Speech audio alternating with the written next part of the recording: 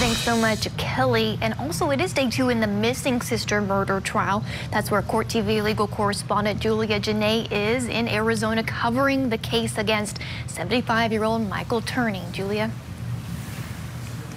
That's right, Chanley. Things are actually heating up a bit inside of that courtroom. The prosecutor, when he had Sarah Turney under direct examination, he's pretty straightforward, pretty even volume there in the courtroom. But defense attorney Jamie Jackson hasn't been holding back punches. He has been pretty intense in his cross-examination of the sister. He has questioned her motives, questioned her memory of things that happened back in 2001. But back to that direct examination, we got about an hour more of it today from Vince Bordino asking those questions of Sarah.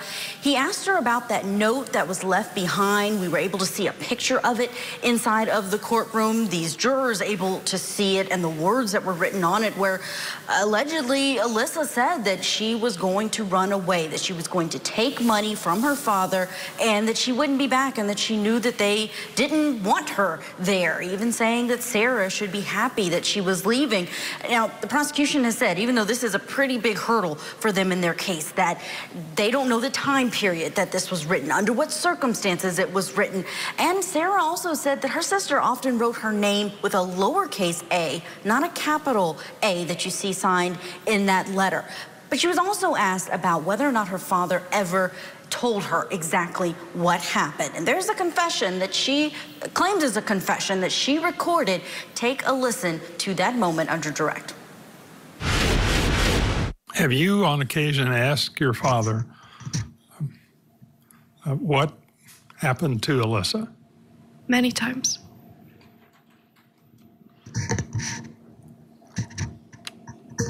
Has he ever given you an answer? He told me he'd tell me on his deathbed. And when did he make that statement? I met up with him at a Starbucks in October of 2017 to meet him face to face and finally get some answers. Again, jurors haven't heard that recording. They may not, because it may not be admissible under the rules of evidence. So they are only hearing what Sarah has to say about that conversation. Now, I noticed she didn't make any eye contact with her father there inside of the courtroom.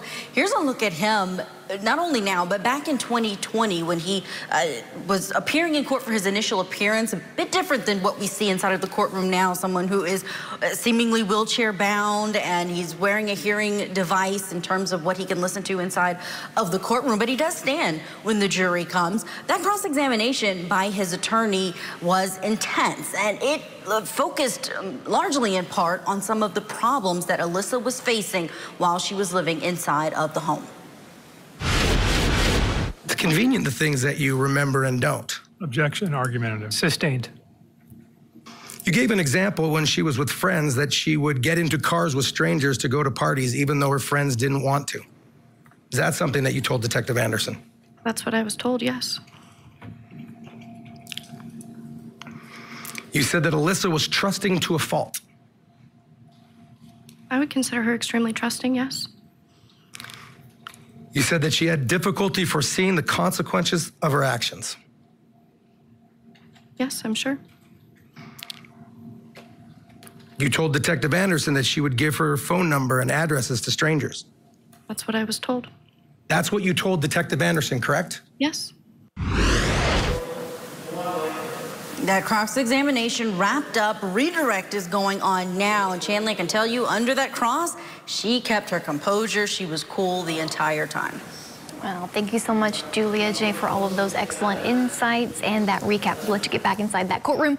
Joining me this hour, criminal defense attorney and former prosecutor Brian Gaither, and in Los Angeles County Deputy Public Defender Philip Dubay. Hello, gentlemen. Thanks for being with me this hour. Let's talk about the Sarah Turney testimony here. Philip, I'll start with you on how much of a witness she is for prosecutors. She's super important. She's really bringing her sister to life inside the courtroom, but also addressing some critical points that the defense may argue here about the letter, the possibility she ran away at this time. How do you think it's going? Well, first of all, I think the sister is holding her own. Every effort that defense counsel makes to try to rile the girl kind of backfires. If anything, her answers rile him. You know, so she's very poised, calm, and just a good witness for the prosecution. The only problem is, I just don't think that the probative value, if any, of her testimony moves the needle toward guilt, frankly. And she leaves open the possibility that many other things could have happened to this girl. So, for example, she could have been a runaway, you know, or maybe she was abducted by somebody else. Or maybe she is not a runaway, she just checked out, she didn't want to have anything to do with the family anymore, or her sister. This sister who is now testifying is coming back in time, or forward, if you will, and reaching back in time to a relationship does not sound as if it was as honky-dory as she made out to the police. And now on cross-examination, it appears that these two sisters were not as close and as loving as she says now, that they were in fact a little, I don't want to go as far as to say that they were estranged, but they certainly were not close, loving siblings.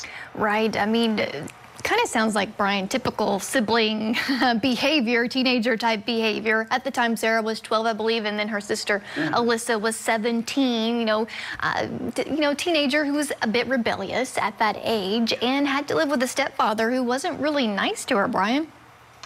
Yeah, of course. You know, I have an older brother, I have a younger sister too. So, you know, we have our ups and downs, goods and bads. And, you know, it wasn't anything that was just too shocking. But like counsel was saying, the thing is the state, she's a great witness because of her composure, but she doesn't really have too much probative information as far as evidence to move this needle forward. Because remember, it's still up to the prosecution to prove everything. So I understand why the prosecution wants to bring in a note and just get out the way their bad evidence, but you still have to prove that. You have to prove that she was actually murdered, that, you know, you have a body and everything. The biggest piece of evidence that they potentially have for the defense with her is that statement that she said that the father was like, he would tell her what happened on his deathbed. Now, if there's a recording and they can push that is the actual probative evidence that would push it forward. But outside of that, it's really, like I said, she's staying her ground, but it's really not enough probative evidence to prove this case beyond a reasonable doubt. We are missing some evidence here, Philip DeBay. I know it's still early on. This is just witness number 2 for prosecutors in their case in chief. But here, like Brian said, there's no body.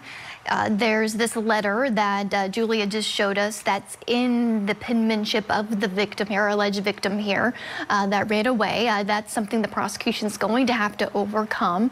And, you know, we have some allegations from prosecutors about the stepfather sexually abusing the daughter, but that's through, you know, word of mouth that she told. It's a difficult case for prosecutors, Philip. Absolutely it is. They just do not have the smoking gun. What I was hoping is that they would introduce some type of statement through the hearsay exception, commonly referred to now as the forfeiture by wrongdoing, where missing stepdaughter says to third parties out there, if anything happens to me, look to my stepdad because I am confident he's going to try to harm me or kill me. Those are some of the worst types of statements to come into evidence because you can't really cross-examine on it, you know? But other than that, you know, if they don't play that quote unquote recorded statement from that coffee house, you're asking a jury to guess and to speculate what, if anything, he was going to say to her on his deathbed. And frankly, I don't think the judge should let it in because you're just floating the idea based on innuendo that maybe he confessed. And you never know what a jury might do. They might say, well, you know, if maybe he confessed, that's good enough for me. Let's find him guilty. That's a good point, and there's also some other incriminating actions or inactions around the time of her disappearance. So we'll see what the prosecution does, building their case step by step and painting a picture of circumstantial evidence.